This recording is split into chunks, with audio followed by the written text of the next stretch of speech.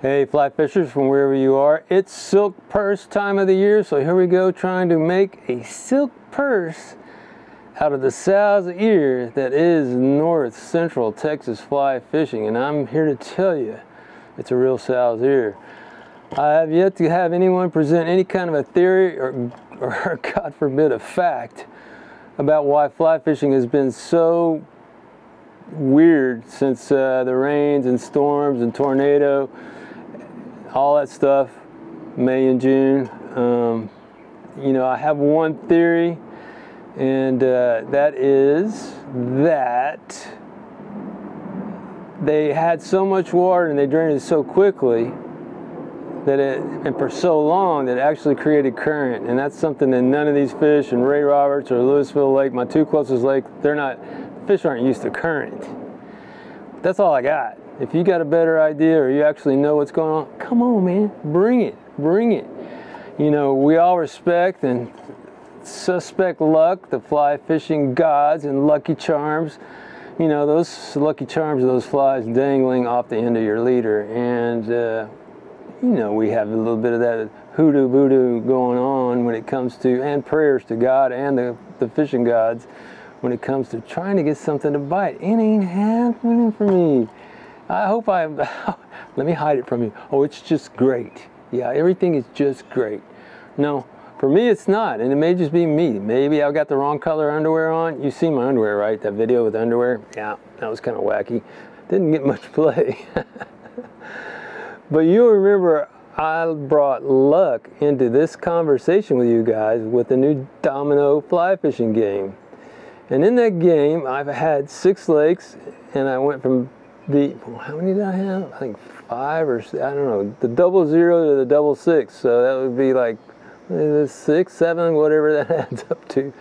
Dominoes, and I turned up a 44. 44, which you will see, or nothing of, was Louisville Lake, Lake Dallas. I went there on Monday, and you know, nothing.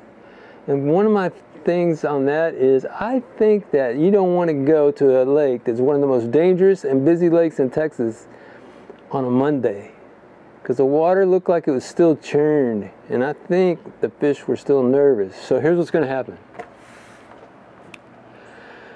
44 carries over, and we'll go there again until we get an honest rendering of that lake. I went on Monday, and I was going to go yesterday, which was Wednesday, and the storms came in, and they looked like they were building as they went south, so I went north up to Ray Roberts. So guess what? Let's check in with the traveling fly fisher and see what happened. Alright guys, I hope you remember what the great Tom Petty said. The waiting is the hardest part. And that's what we're doing here on Johnson Branch. We're still waiting to see what the weather's going to do. We just had the sun break out a second ago, and now here it comes again. So I don't like the instability that comes with this kind of weather, especially in barometric and all that. So, and the wind's crazy, but we're going to try. We're going to try and wait this out, and we'll give it a little time. And if it doesn't work out, we're going right back to the fly bar. Going to go outside because the weather's so good. You like that, Bill Clinton, right there? We're going to go outside because the weather's so good, and see what we can conjure up from the reports around Texas, and I mean all around Texas. They did a great job. This was underwater. This is their table right here. This table was underwater like this. Last time I was here, I was on my boat going around these. That was in June, and it's September. So they drained this lake pretty quickly. I'm wondering if that wasn't part of the problem with this season that never was a season. You tell me. If you know more than me, that's you probably do know more than me. I'm just here trying to make my way. But anyway, we're waiting. As Tom Petty said, let's wait this one out. Yeah. As you can see, the weather there limited my range. Slowed down my fishing, I had to wait about at least an hour, maybe an hour and a half for weather to stabilize towards clearing. And there are times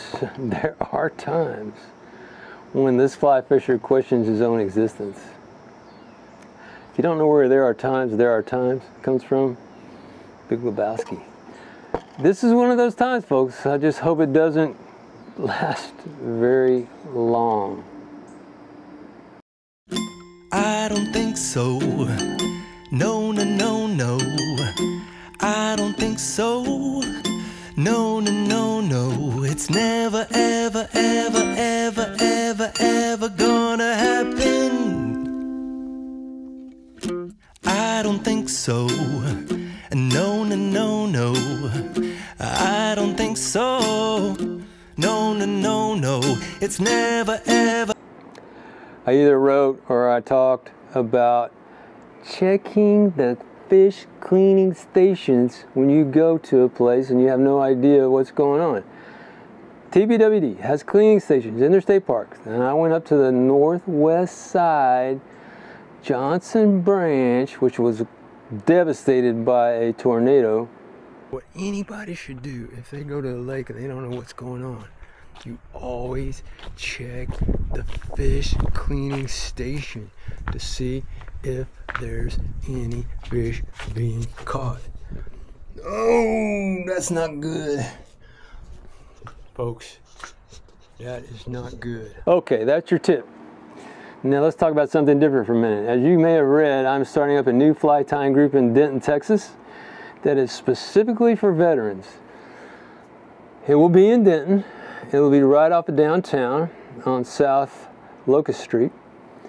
And it is part of the Denton County Military Veteran Peer Network. Say that 3 times fast.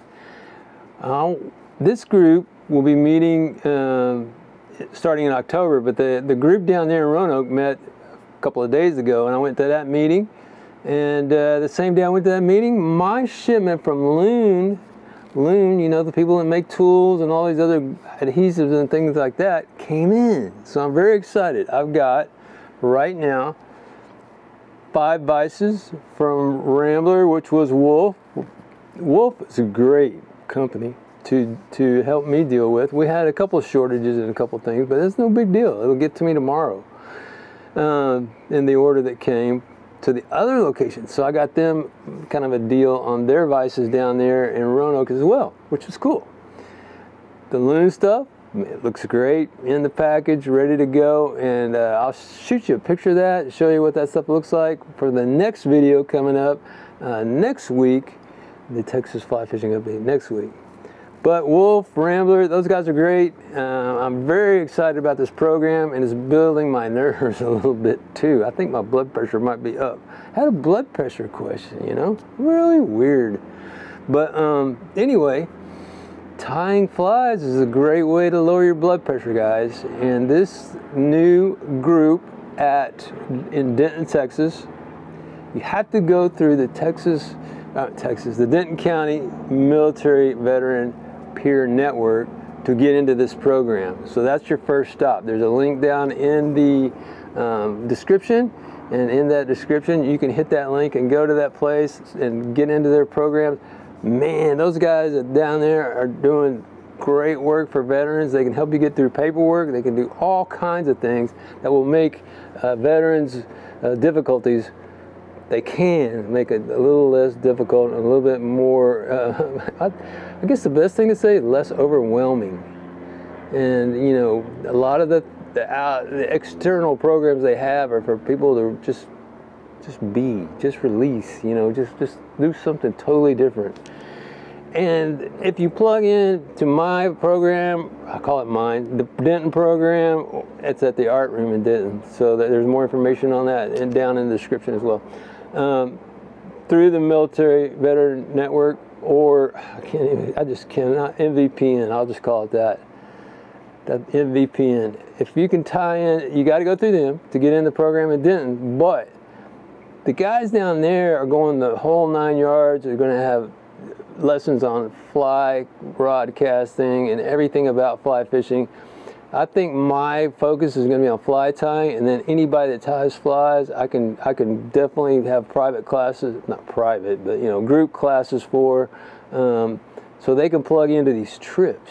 So there's going to be veteran trips going out based from the Roanoke location, and that's going to be freaking awesome. So I mean, that is going to be the culmination. But for me, I just thought I would concentrate on fly tying. Of course, I am a TPWD certified instructor. And that helps a lot because any hours I register here go to TPWD's matching funds. But anyway, let's look at some more stuff. Hold on, here we go. All right, guys, I forgot to tell you, it is September 11th, you know, and this is what I usually do to kind of clear my mind on this anniversary. And I hope that this break in the weather sticks around a little while. The sun was shining brightly a minute ago. Got some blue skies over there, but anyway, September 11th, 2024. Let's go get in the cove and see what happens. Okay, guys, I made that little sidebar last as long as I could to put off the pain of cutting back. Let's see. Let's cut back to the angler on the road.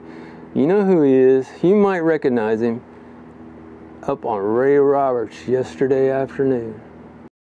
Okay, guys, let me show you a piece of habitat up here that's pretty good for ambush type fish like bass and sand bass. What it is right up ahead, right up there, is a wind-blown turn into this cove. And those points like that are wind-blown, this is your tip. You get behind the wind, stay out of the wind, and then what you want to do is fan cast out there. Oh, there's a fish right there. It's a fan cast, and from there you can probably pick up some fish just from the wind-blown current when the wind's blowing in the right direction. So let's go take a look, shall we?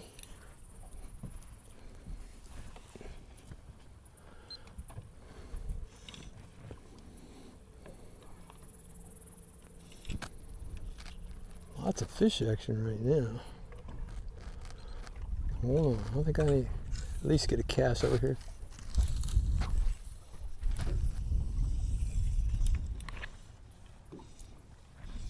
So it's a fine line between being in the wind and being out of it. It's kind of hard to navigate when you're doing it all by yourself. But it's one of those things that if you can figure out how to do it, like I have over many, many years of being alone, it can pay dividends. So I can see the green water right there, and what happens is over this way the sand blows off that way, and that's a discoloration. Sometimes a fish will sit outside in the clear green water and wait for a bait fish to come through that murky sandy water. That's also a good ambush spot. We're talking ambush fish now. We're talking bass and sand bass, because that's what we're doing right now. Let's see what we can do with this. I've got a black clouser on. It's called the Wakanda. And Wakanda is black on black, and I sell those in my shop. Let's see. I'm seriously pessimistic, cautiously pessimistic. Let's see what we can do here. I like the spot. Never been, I don't think I've been here, but I've never caught anything here. Generally, I come a different time of the year. I'm just kind of really out prospecting, seeing what's going on, trying to find a pattern on Lake Ray Roberts. Let's see if we can do that. And if not, we'll just fade out. There's some bait moving right there, right out of the muddy water. And I'm a little bit too pasty right here, so I need to hit right over there where the water clears up. And the black on black, you want that because it contrasts against the sky. All right, this is my last cast here, and then we're going somewhere else. So let's move on, shall we? Looking at and summing up the Texas scene, the coast has been pounded pretty good, with a few exceptions in geography, by Hurricane Francine, which is, you know, the name Francine always reminds me of ZZ Top. Remember that song, Francine? Looking at the reports from TPWD, it looks like conditions are improving in the Panhandle Plains region. Very surprising to me, but that's what it looks like. And of course, that region is where Possum Kingdom, that's hanging on me like a freaking, like a dangly off the rear view mirror. I got to go there because I got voted to go there by you, the viewers. Anyway, got to go there. So some of those got moved up in ratings to good. You know, the thing about PK, that's the only one I'm thinking about, is the stripers are kind of spread out all over, and I wish they would bundle up and get close together and do the whack-a-mole with me. But, you know, it is what it is. In my region, it looks like there is a crappie bite on the edge of timber at Bodark. So Bodark's got some interesting things going on. Go to Bodark Lake if you're anywhere close. Get it while it's young. Get it while, and the fish apparently have no clue. They're clueless. I mean, not that we want clueless fish for fly fishing, but hey, me, I do. I want clueless fish right now because it's been so hard. So I'll be honest with you, it's been pretty hard. I'm pretty frustrated, can you tell? Anyway, East Texas ranks good to slow. I take that for what it's worth. On the coast, I am completely intrigued by the BP. If you don't know what the BP is, that's Bolivar Peninsula, Bolivar, or however you want to say it. Cool place. When I fished there in the past, I don't think I shot a video there or anything. It was really cool because it had the another cut up there, but that's gone. But anyway, it was cool. And the BP is pretty darn accessible by my estimation. I haven't, you know, it's been a long time. But Bolivar Peninsula for salt, excellent. The only place on the coast with TPWD reporting of excellent. So think about that for a minute. Way up north, you know, sometimes I wonder if the guys down there in South Texas are sandbagging us. I'm going off script, guys, just like, you know, some other people do. I wonder if they're sandbagging us because the fishing is always just so good down there. But if you think about the coast, you know, that hurricane just kind of grazed up the coast, raised the water levels with the surge. And so there could be some residual, you know, bad feelings for fish. But a lot of times that'll push ocean-born, ocean-bound, ocean-living bigger fish in closer because the water's so much deeper that they'll come in closer, plus the push. So that's interesting. Oh boy, hill country, big water. You know, that's what I talk about when I'm talking about these locations. I'm not talking about rivers at all. Hill country, big water, good to slow. So downgrade those. Always downgrade those by 1 notch. So don't go to hill country if you're after big water fly fishing. It's not going to happen. So now let's take a break and check back with our frustrated fly fisher you might even recognize and see if he's found the fish mob yet. So the secret on throwing top waters like this is you pull it once, let it stop, let the rings of water go away, and then do it again. This is really just barely a top water. It's pretty waterlogged. Not exactly a corky fly. It's got some. It's got some spun hair on it, but that's about it. Here comes the rain. Man, just can't catch a break, guys. I just can't catch a break.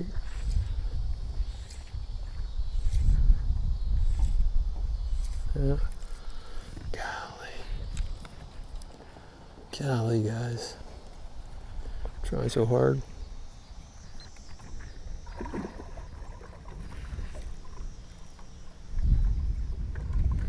Trying so hard.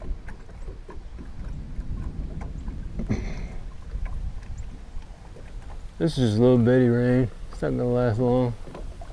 I can hear it on the trees coming at me. Big one's, it's coming. There it comes. There it is. Yep. Here we go again. Woohoo! Is this fun or what? Not gonna last though.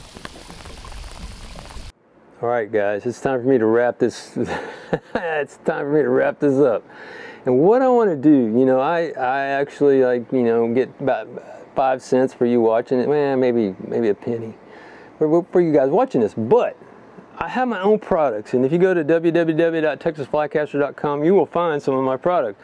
This is my latest thing, and these are things that I've like improved on, or ones just like a total invention that's never been done before, from my knowledge.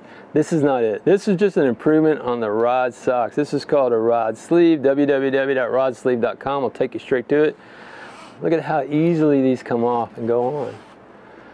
Custom cut, clear, so you can see through these guys. You can see through them and tell what rod's inside the sleeve. So this is my take. You order it for the length you want. Any starts at 6 feet as far as cost, but I can make them shorter if you got a shorter rod than 6 feet. 11-foot rod, 10-foot rod, 13-foot rod. I can make it one at a time, made by me, by hand, here in Texas. Rodsleeve.com. So there's other products. If you get on my website and get into Pop's Fly Shop, which is a sidebar of TexasFlycaster.com, it's still the same site. You can look at products like artwork. You can buy products like artwork. And you can also buy hardcore fly fishing flies that are unique to Texas. Not unique, but you know, kind of the thing that Texas relies on, including some new spoon fly bodies that are coming out next week. Beautiful spoon fly bodies that have the right wobble. You got to have wobble on a spoon fly. I'm not a spoon fly fan, but if you want the bodies, if you want the spoon, I got the spoon for you. And it's small enough, and it's got the teardrop shape to it. So get ready for those. And I'm going to make them in silver for freshwater as well. And we're going to take those silver ones out and give them a go. It's going to be fun. All right, guys.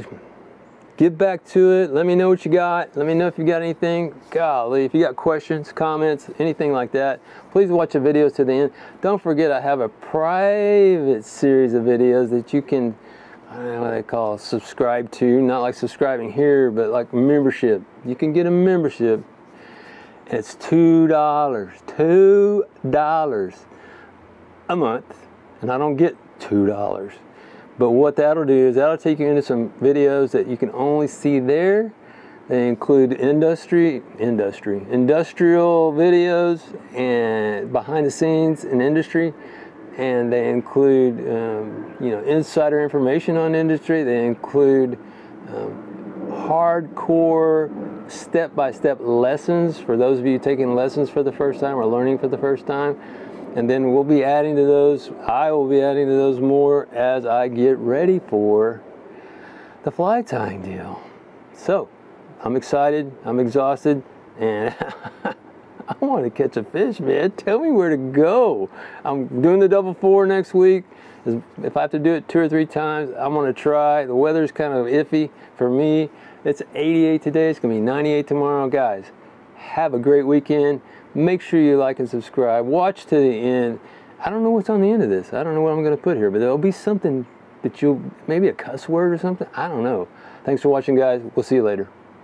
Doesn't work out. We're going right back to the fly bar. We're going to go outside because the weather's so good. You like that? Bill Clinton right there. We're going to go outside because the weather's so good.